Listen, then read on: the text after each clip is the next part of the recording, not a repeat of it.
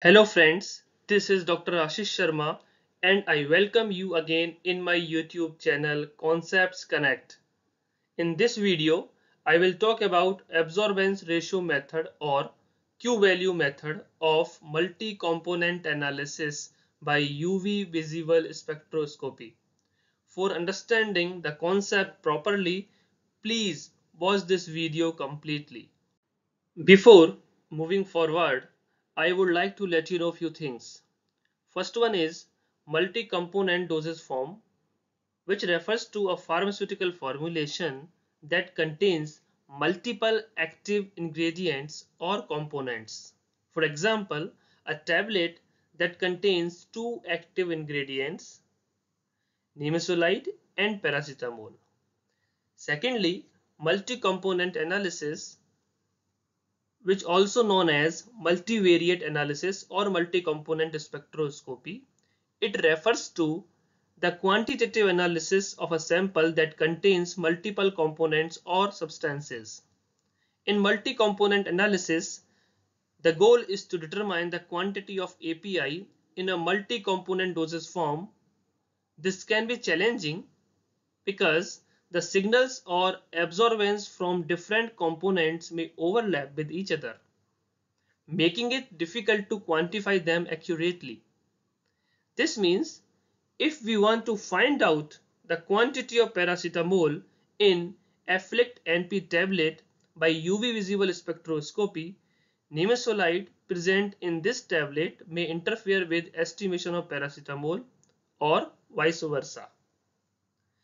Different methods of multi-component analysis by UV visible spectroscopy help us to find out the quantity of a particular component in a multi-component formulation without getting interference with another components. In the example of given tablet, if we are using suitable method of multi-component analysis, nimesulide will not interfere in the quantitative analysis of paracetamol, and paracetamol will not interfere in the quantitative analysis of nimesulide.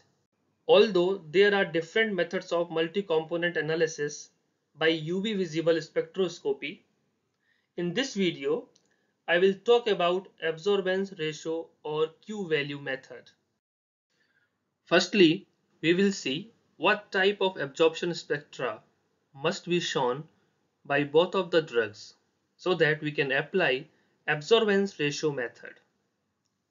Each of two absorbing drugs, for example drug X and drug Y, should have some absorbance at lambda max of another ones, and overlay of the spectra must show an isoabsorption point.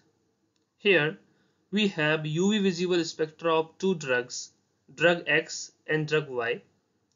Drug Y absorb some radiation at lambda max of drug X. Similarly, drug X absorbs some radiation at lambda max of drug Y, and both of the spectra shows isoabsorptive point, means that at a particular wavelength both of the drugs show similar absorbance.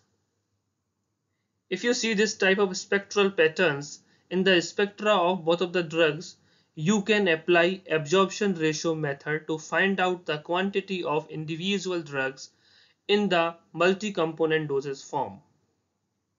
Hence, we can say that this method uses the ratio of absorbances at two selected wavelengths, one which is an isoabsorptive point and another being the lambda max of one of the two components.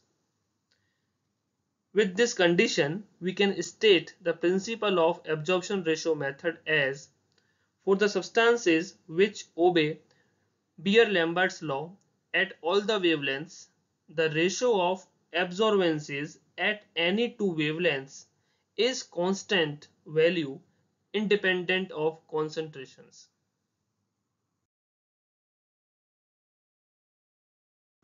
Now we will see step by step procedure for using absorption ratio or Q value method for simultaneous estimation of drugs by UV visible spectroscopy. First step is to prepare standard solutions of both of the drugs. Then record spectra of both of the drugs, say drug X and drug Y, separately in same solvent.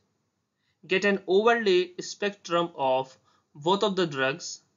Now select two wavelengths. One is an isoabsorptive point, say lambda 1, and other one is the lambda max of one of the two components, say lambda 2.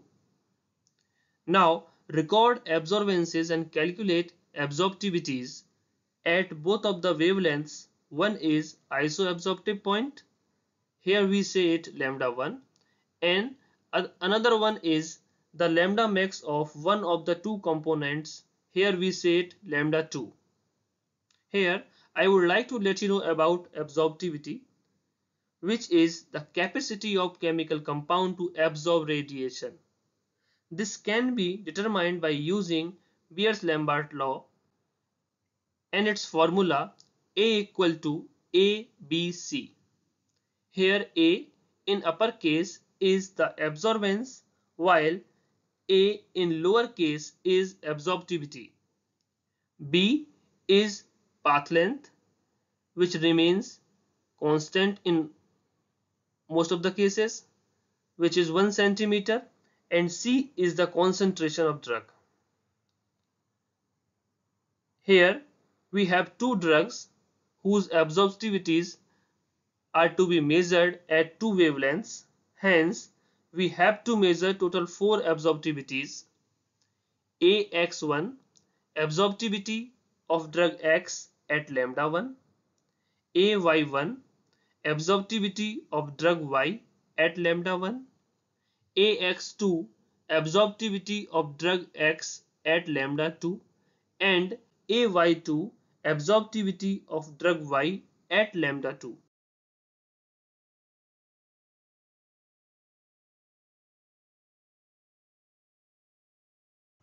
Now record the absorbances, say A1 and A2 of the sample solutions at both of the wavelengths, isoabsorptive point lambda 1 and other one the lambda max of one of the two components lambda 2. Here A is the absorbance at lambda 1 and A2 is the absorbance at lambda 2. Now you can find out concentration of drug X by using this formula Qm minus Qy upon Qx minus Qy multiply by the ratio of A1 and AX1. In this formula, Qm is the ratio of A2 and A1, Qx is the ratio of AX2 and AX1, and Qy is the ratio of AY2 and AY1. Likewise, concentration of drug Y can be found out by using this formula Qm minus Qx upon Qy minus Qx and multiply by the ratio of A1 and AY1. In this way, you can perform quantitative analysis by using absorption ratio method by UV visible spectroscopy. If you are interested to learn about ICH guidelines Q2A and Q2B, please watch my already uploaded videos. Links are given in the description. For similar scientific content, keep watching my YouTube channel Concepts Connect. Millions of thanks for watching these videos. If you feel these videos are useful, kindly share and like the video. Subscribe Concepts Connect YouTube channel for being updated with the upcoming videos. Thank you so much once again.